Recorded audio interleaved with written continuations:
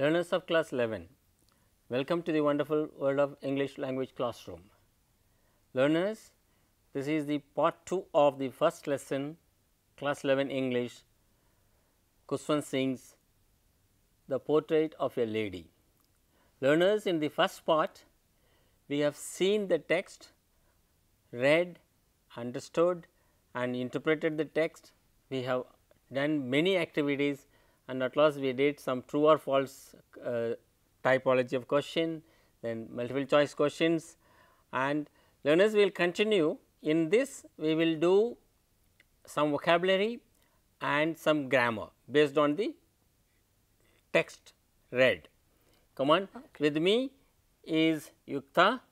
So hello everyone, I am so glad to be here again. Fine. And thank you so much. Okay. Thank you, Yukta. You did all the activities and we hope and believe that learners you also have done it. So, let me take you to the objectives of this lesson. Learners, objectives of this lesson, let us know it. Okay. At the end of this lesson, you learners will be able to interpret and analyze the text read shortly with one activity. Then we will deduce the meaning of the words from the text and use them in context. Then we also will learn how Kushwant Singh uses past perfect tense forms to denote the past actions, to report the past actions distant past. So, we will learn past perfect tense. Come on, Yukta, you must have enjoyed the story, doing the story in this one. Kushwant Singh's The Portrait of a Lady, his grandmother. So, I am going to ask you three things, you will have to say it in 2-3 sentences shortly, quickly. So, how will you describe the grandmother? Okay. Not the way he has done it, he has described it, fine, Kushwant Singh. Okay. How do you describe? What kind of lady, what kind of relationship? Come on.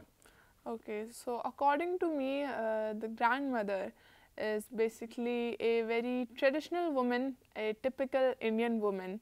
She was very close with her grandson. She used to prepare him for go to school and recite prayers to him. So this shows that how religious and how caring she was towards her grandson.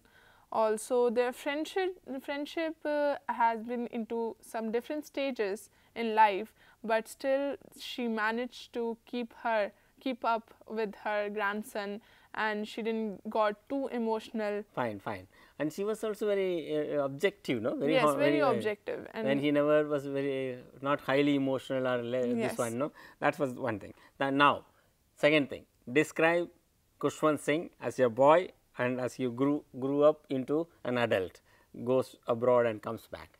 Okay. Always, what was he? Describe him. Okay, so I think Kushwant Singh has always loved his grandmother a lot, and he has always obeyed her directions and instructions to recite prayer, though he never learned them by heart, but he followed her through the journeys of life, I think. Fine.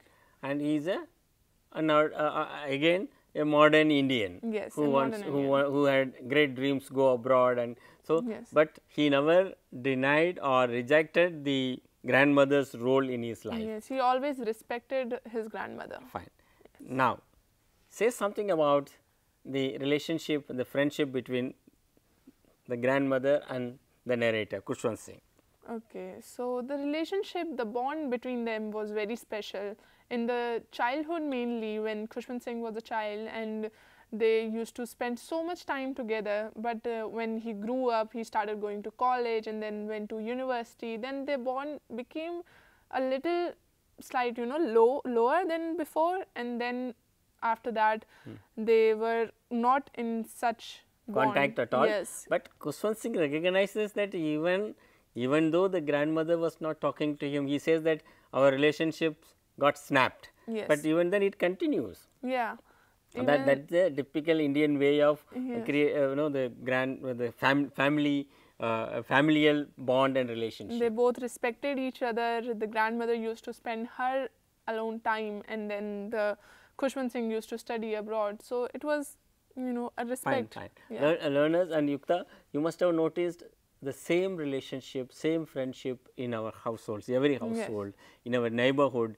Even the old people in the neighborhood would look at the neighbors, others' children and grandchildren with compassion, tell them, and very interesting the bond of the familial life.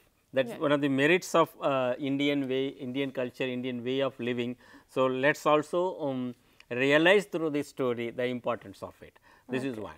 I will give you at the end a writing task based on this. Now, let us move on to learn some vocabulary which Khuswant Singh uses in his writing. Okay. So, we discussed it in the first part. Come on, let us also take it up again. So, here are some sentences from the story. Number 1, her fingers were busy telling the beads of her rosary. We discussed it. What is telling? In the banks, teller is there who counts the money and gives it. It means counting, counting the beads. Beads. So, her fingers were busy telling the beads of her rosary means counting. Counting the beads. Look at the second sentence using the same word tell. I would tell her English words and little things of Western science were taught. Okay. So, what is the tell here? I would tell her that I was taught mathematics and science in my school. He was letting her know something. Yeah, making someone know something. Yes. So, first telling is, tell The is counting. Counting, second one. Third one, at her age one could never tell.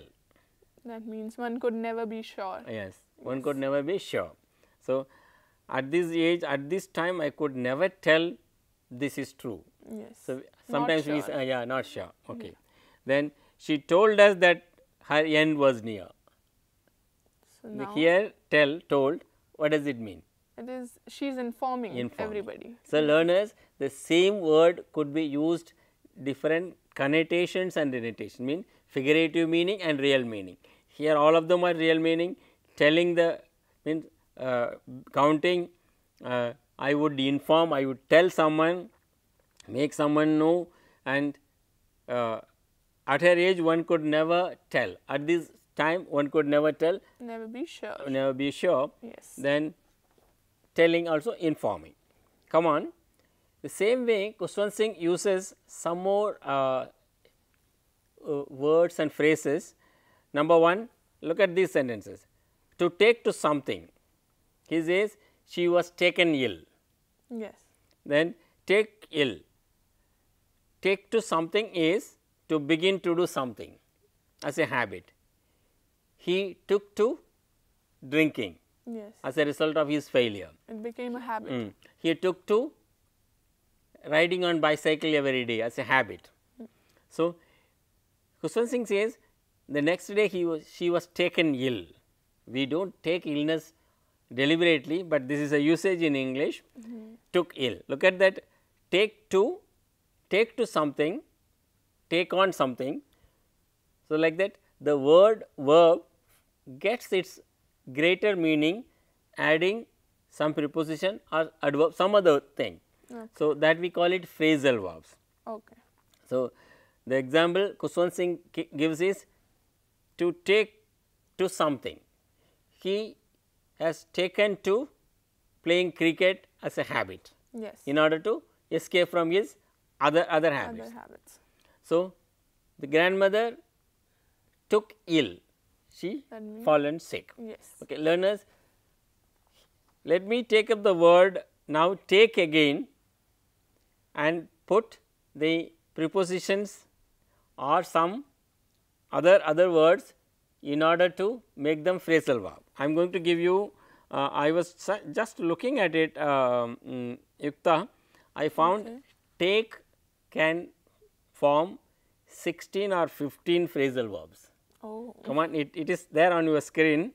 Let's look at it. Take aback, take after, take apart, take away, take for, take in, take off, take on, take over, take through, take to, we have seen that, take up. So, learners, phrasal verbs are formed an addition of mostly preposition and sometimes others also.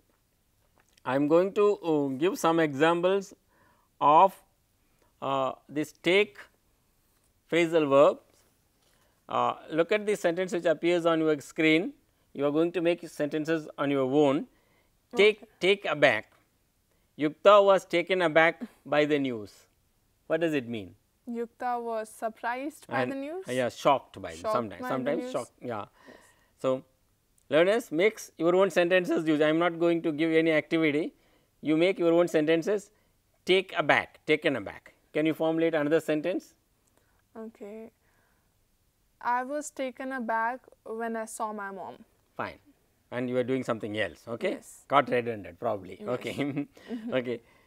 Take after. She looks like her aunt. She takes after her aunt. Meaning, what does it mean? Sometimes you say, hey, you look like your elder sister, or you look like your grandmother. So, that we say English, it is also said she takes after her grandmother. Okay, to so look like someone. Look like someone. Yes. Yeah, particularly in the family. Okay. Come on, say, formulate a sentence. I take after my father. A father. You look like your father. Fine. Yes. Good thing. Your father would be very happy to learn that. Fine. Take apart. Let me give an example, then you will have to supply another example, another sentence. Okay. The press persons took the leader apart by asking difficult questions. Sometimes, you put people into difficult situations. Come on, I am saying the one illustration, you will have to supply another. The press person took the leader apart by asking difficult questions. Come on, go ahead. So, it can be, sometimes you put embarrassing questions, difficult questions, then the person is taken apart. So, sometimes when children are caught, you ask some questions, they would not answer. This is one. For the adults, we ask some embarrassing questions, so then they are taken apart. Or like I took the teacher apart by asking her personal questions. Fine, all right. So, that is fine. Then take away. Take away, there are two meanings. I am going to give you two sentences. You have to make at least one sentence anyway. Okay. What is the takeaway from this class? Learners watching everywhere and you also. So, what is the takeaway for me from this class? The other one, they have taken away my important papers, physically taken away. Yes. The first one is something else. Come on. What is the takeaway from this? And nowadays, if you in the restaurant, they will say takeaway or dining. They will ask. That is also so takeaway restaurants. Yeah.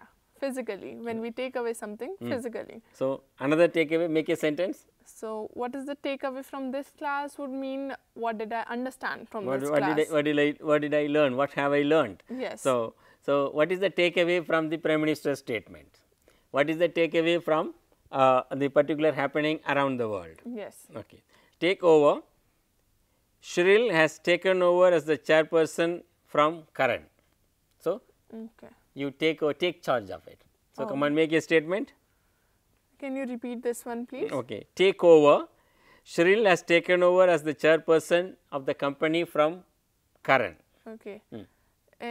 Inherited something. Or inherited or take charge of it, not necessarily inherited. Okay. Suppose, let us say, we can also say Honorable Prime Minister Narendra Modi took over the Prime Ministership from Dr. Manmohan Singh. Okay. So, someone takes over the so and so takes over the directorship from someone else, means stepping into the shoes of someone.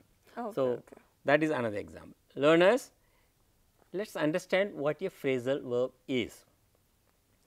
It need not give the same meaning of the stem, that the root verb. Suppose take is physically you pick up something. Yes. Take away is not always the same. So, what is the takeaway from the class? What is the takeaway from this pandemic? One word, how one word can mean different meanings. Yeah, fine.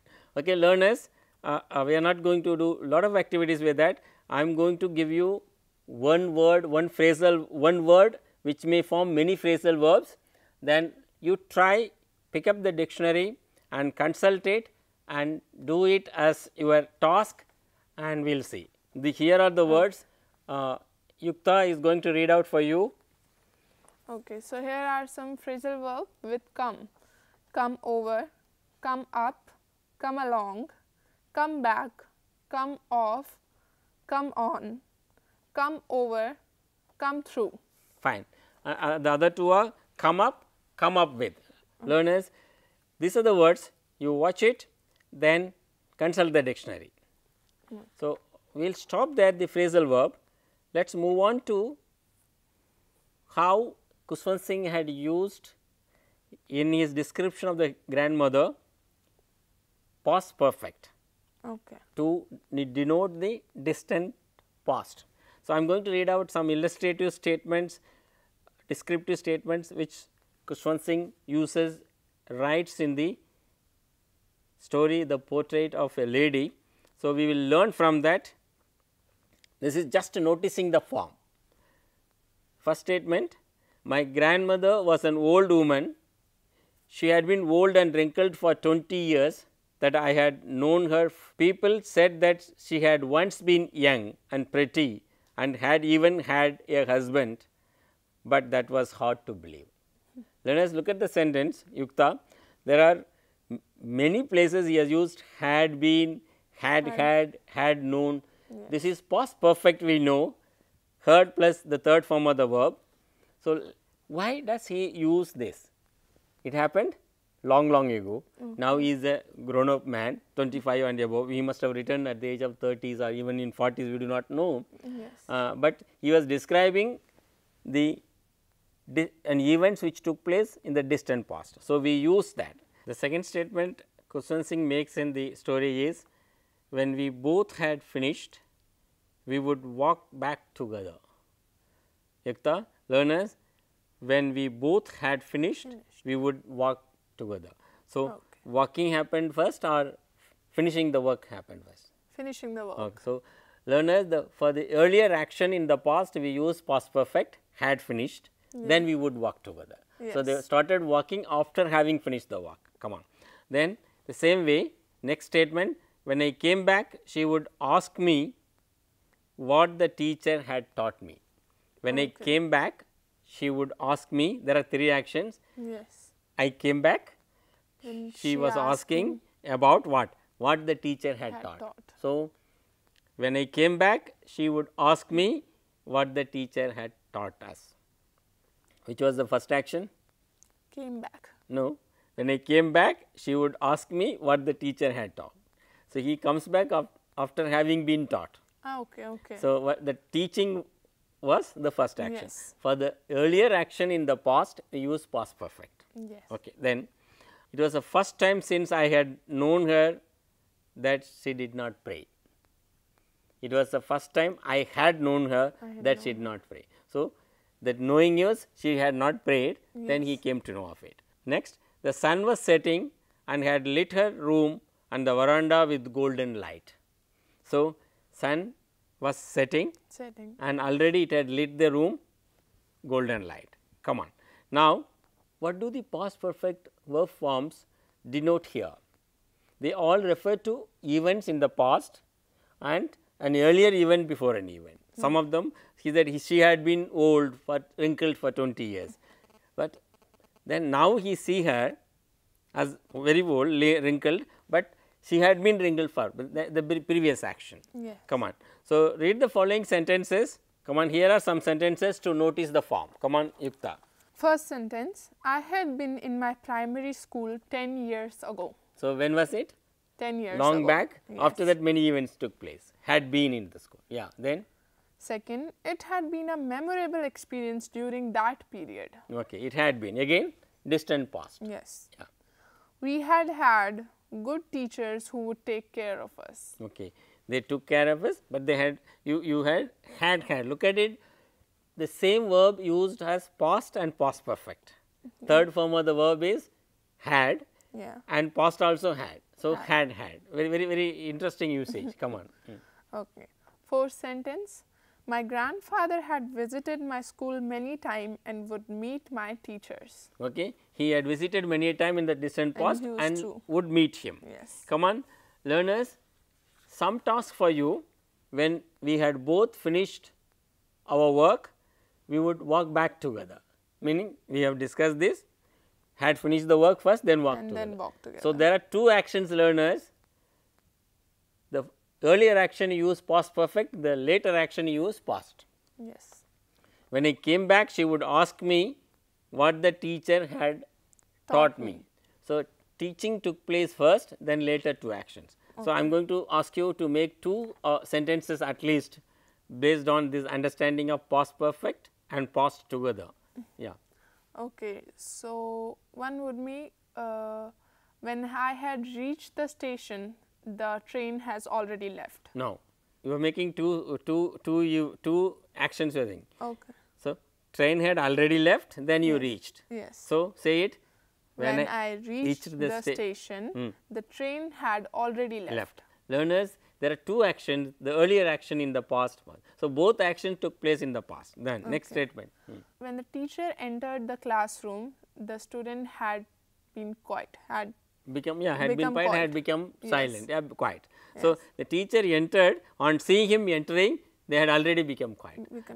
Learners, what we need to understand in order to describe the distant past events, past perfect, if there are two events, the earlier one is in past perfect, the later one is in past. Come on. Okay. Learners, thank you Yukta and the learners there.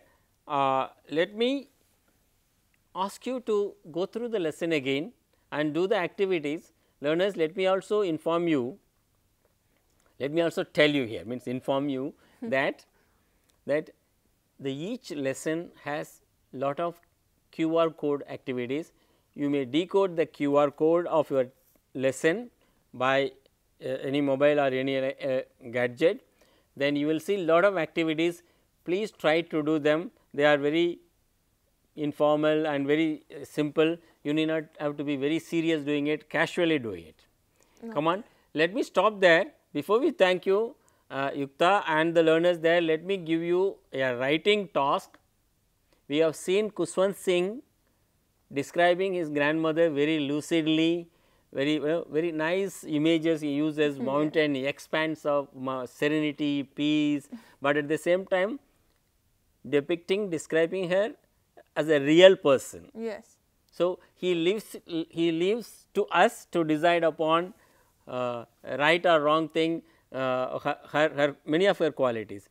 The same way learners, pick up either your grandfather or grandmother, write a page, 2-3 paragraphs and revisit them and improve it. Yukta, will you do it? Yes. And if any elderly person in your neighborhood.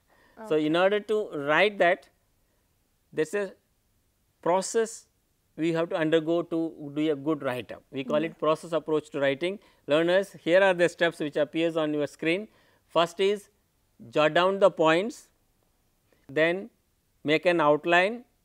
Jot down the point means, oh, my grandmother, what are her qualities, how she appeared, you put down. Then make an outline, what I will write first, what will go next, then write your first draft, revise it, correct it and finalize it. This is your homework or schoolwork, whatever work. Please learners do it. Thank you very much learners there for having been part of this class, parts 1 and 2. Thank you Yukta. Thank we you will so meet much. in the next lesson next time. Thank you very much. Thank you so much everyone. Take care.